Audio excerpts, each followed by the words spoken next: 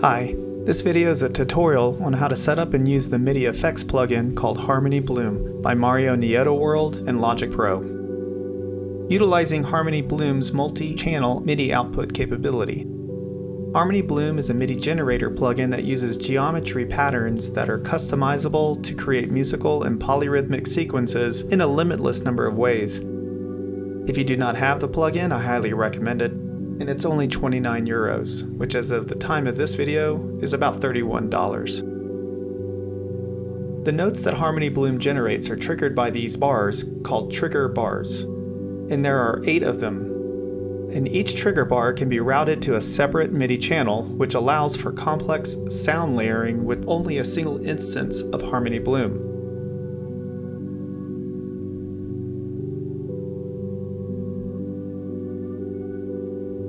Multi-channel routing of MIDI generators appears to be a lot easier in other DAWs like Bitwig or Ableton Live, and actually Apple makes this a breeze in Logic Pro for iPad. But for the desktop, it's a little more convoluted.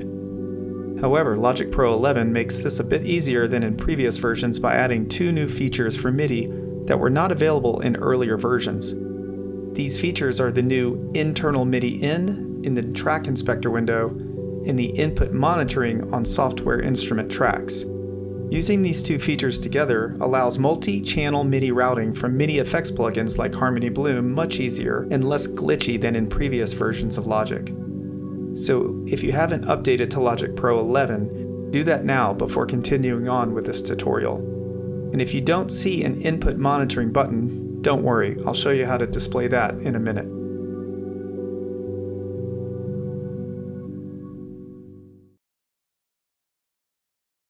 So we are going to start with the new Logic Pro project with a single software instrument track. The first thing we are going to do is add Harmony Bloom to the MIDI FX slot and open the plugin. In this video, I'm not going to show you how to use Harmony Bloom as there are already many videos on that, and it's quite simple.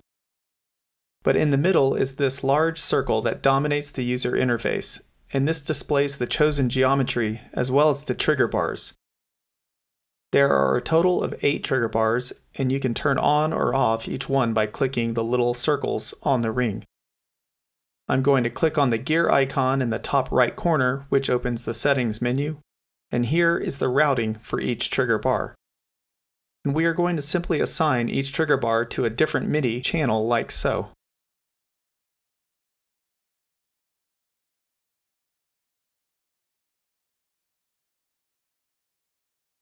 So if you want each trigger bar in Harmony Bloom to be routed to a different MIDI channel, whereby the note will play a different instrument, you can either add a new instrument track for each of those MIDI channels, or you can simply create just one instrument track and load a multi-output instrument into it, like Contact.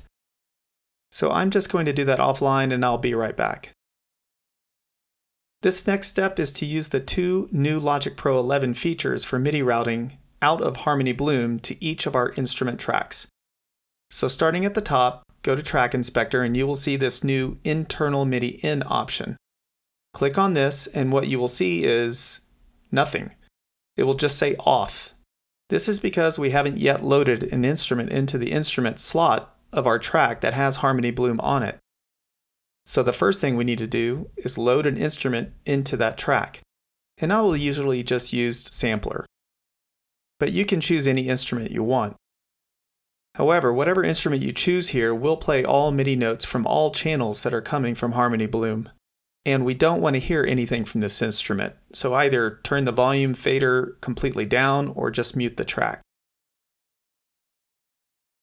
So now let's go back to our first real instrument, and if we click on Internal MIDI In, you will now see you have an option to select whatever instrument you just inserted onto the Harmony Bloom track. Now this instrument will be listening for MIDI note messages that come from the instrument assigned to Harmony Bloom track. But we only want it to listen to those notes assigned to MIDI channel 1. So the next step is to click on MIDI In channel and select MIDI channel 1. And then we just have to repeat these steps for the other 7 instrument tracks. Okay, the last step is to turn on input monitoring on each of our instrument tracks. If you don't see a button for this, it's simple to add it. you just right-click somewhere here on your track header and then go down to where it says Track Header Components. Then you just make sure that Input Monitoring is selected, and now that button will show up for you. But if you are running an earlier version of Logic Pro, this won't add the input monitoring to your software instrument tracks, as input monitoring was only available on audio tracks in prior Logic Pro versions. So we should now be able to hit play and let Harmony Bloom do its thing. First, I'll turn on Cycle and set it to 8 bars. And then I'll turn the tempo down. Now, the reason you aren't hearing anything yet is because I don't have Harmony Bloom set to play automatically when using my DAW transport controls, which you can do by clicking on this little link symbol at the bottom left of the plugin. Now, if we hit play in our DAW, you will hear Harmony Bloom get to work. And right now, we are only listening to this last instrument play because it is the only one where we have input monitoring turned on. So we can turn these on one at a time or all at once, and you should hear the rest of the instruments join in.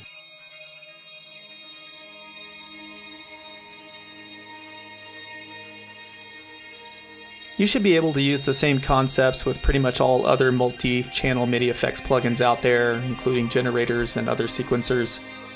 And like I said earlier, you could also just load a multi-output instrument like Kontakt into one instrument track and then create 8 channels within the instrument to accomplish the same thing. And lastly, you can also do this same process to control external gear like hardware synthesizers or pretty much anything with MIDI channel in and out. Okay, that's it. I hope this helps you. Let me know if I missed anything or if you have any questions. Bye for now.